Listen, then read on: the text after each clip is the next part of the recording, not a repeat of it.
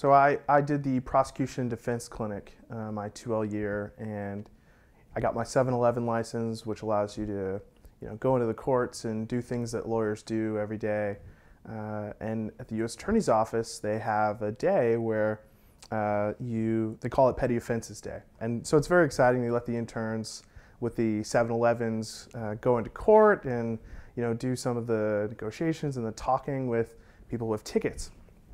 So I did a few of them, and I watched. And Eric Pruitt, who's in AUSA, was the supervising AUSA that day for Petty Offenses Day, and he kind of walked me through it a few times, and I observed and watched, and finally he gave me one, and he said, "All right, this is yours." And I got to talk to a kid who got into some trouble, on the courthouse grounds, and he was in high school, and I thought to myself, man, I could really try to be given the position I'm in right now, speaking with him, and I could really try to talk to the kid. So I did, and I spent a while speaking with him about going to college and getting into his studies and trying to maybe do something at school. He said that he was interested in playing in the basketball team.